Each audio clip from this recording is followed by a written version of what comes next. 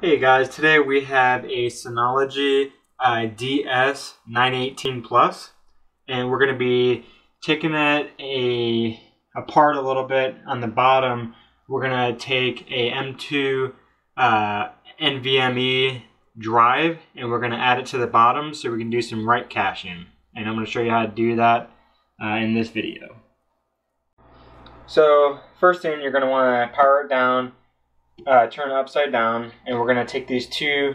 If you got two NVMe's, that's great. Then you can do read and write caching, but we only have one, so we're going to just do read caching, which will still speed up the performance of the Synology a little bit. So let's go ahead and get our NVMe and get that installed. It's very easy.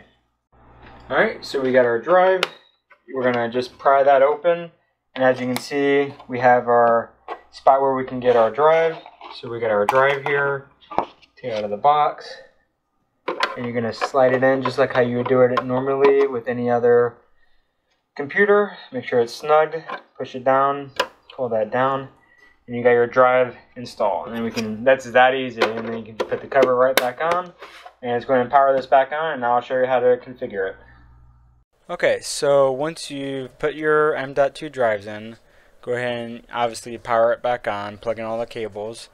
Once you got it online, log in, go to your main menu, click on Storage Manager.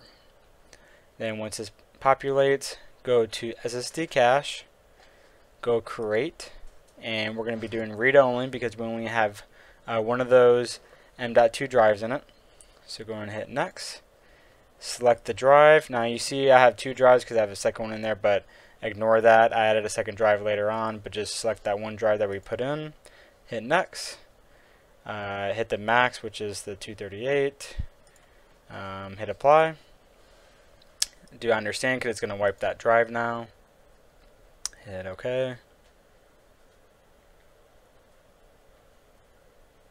So it's mounting and formatting that SSD cache, and soon you're gonna, once this gets done, you're gonna have read caching on your Synology. Alright, once it gets done through the waiting process, you can see now it is normal. Hit the arrow, and you can already see cache is hitting that drive.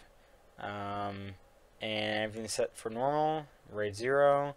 Yeah, so RAID 1 would be two of these drives, and then you could do the read and write caching, but right now we just have the read caching. So this will definitely help for going to your shared drives or anything like that, that you're accessing files, opening up files that are already there. This is not going to help writing stuff to the Synology. That's when you want to create a read and write cache. So when you drop files or read files from your Synology, it'll go that much faster. So yeah, that's all.